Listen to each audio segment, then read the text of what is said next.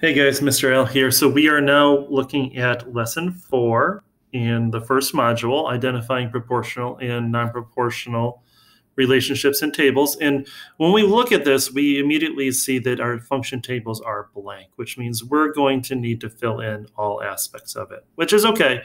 We'll get through it. So the classwork says you have decided, I'm sorry, example, which team will win the race. You have decided to walk in a long distance race. There are two teams that you can join. Team A walks at a constant rate of 2.5 miles per hour. Team B walks 4 miles the first hour and then 2 miles per hour after that. Create a table for each team showing the distances that will be walked for times of 1, 2, 3, 4, 5, and 6 hours using your tables, and answer the questions that follow. So what we need to do is we need to make a prediction first if we want to join Team A or Team B. And I have my answer. I'm curious as to what you think is going to be. If we look at them, Team A walks at a constant rate of 2.5. So for every hour, we're going to walk 2.5 miles.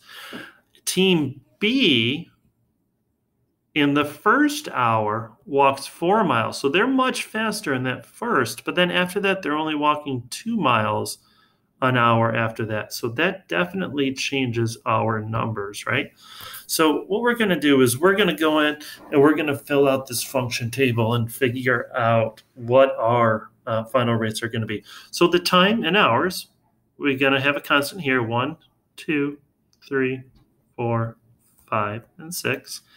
Same thing over here, 3, 4, 5, 6, okay? The distance that they walk, for every one, it's 2.5, okay? So then for 2 times 2.5 is 5. 3 is 7.5. 4 would be 10, which is just double 2. For 5, it would be 12.5. And adding another, I can either add 2.5 to each of them, or I can multiply 6 times 2.5, and here it's going to get me to 15. So in the end, the total distance was 15 miles. Over for Team B, and actually, I'm going to write my 2.5, and over here it's 4, then 2. Okay, so it's going to change.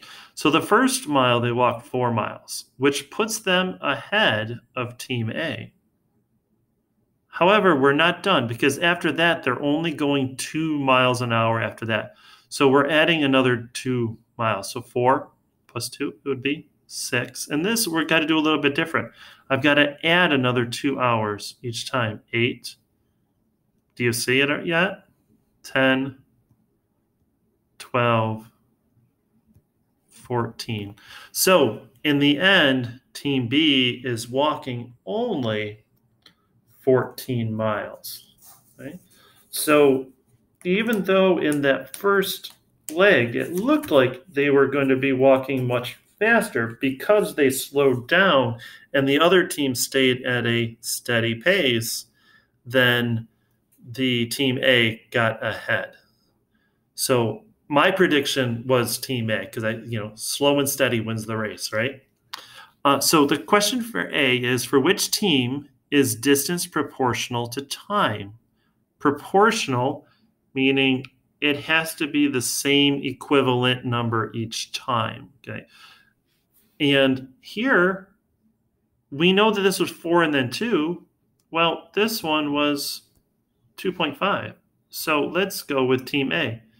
Team A, because we like this word because why? Well, because it was walking, by it, I mean Team A. I know I say not to use the word it. Walking at 2.5 each hour, which is proportional. Okay. And B, explain how you know distance that should say the distance for the other team is not proportional to time. And it's not proportional, so it is not proportional. Why? Why is it not proportional? Oh, yeah, right? Because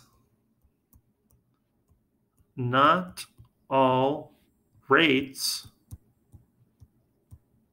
were the same. Right? Because the first one was 4, and then it was 2 after that, okay?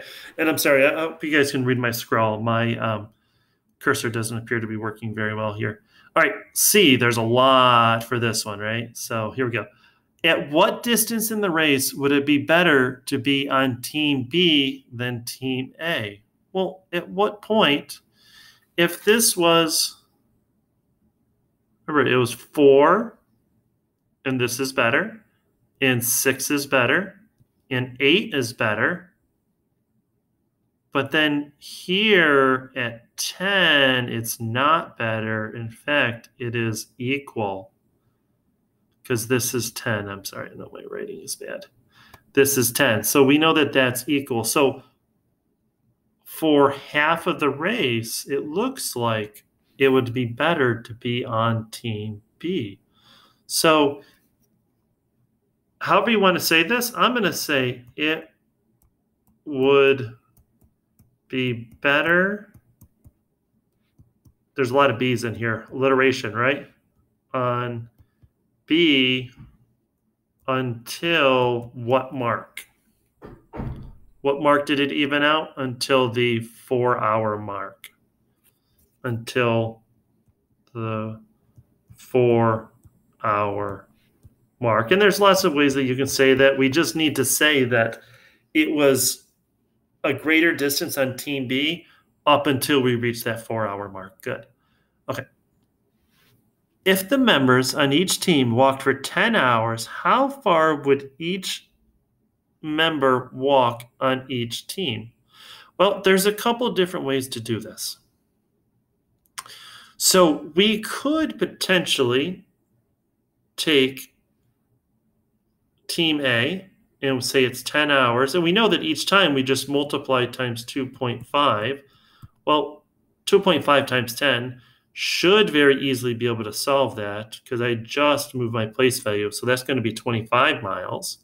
And for Team B, well, if this was 6 miles, I need to walk another 4 miles. So then I can do 4 times 2, right? Because 4 miles at 2 miles an hour more, that gets me 8. But I need to add the 8 to the distance that I've already walked here.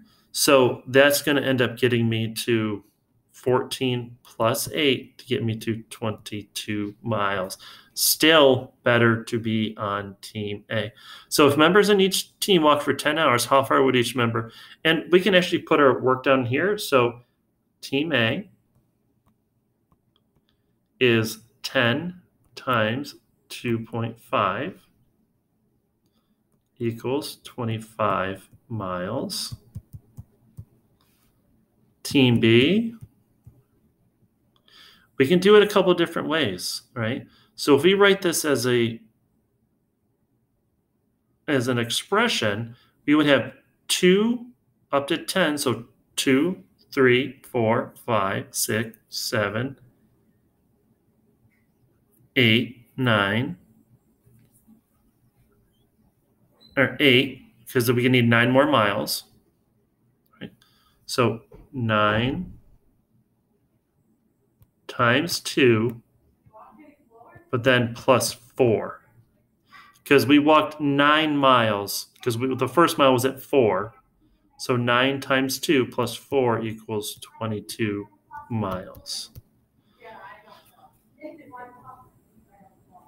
E, will there always be a winning team no matter what the length of the course? Why or why not? Well, yeah, I mean, we see in this formula that no matter how hard Team B tries, if they only walk 2 miles an hour, once they get behind, they're always behind because A just keeps walking.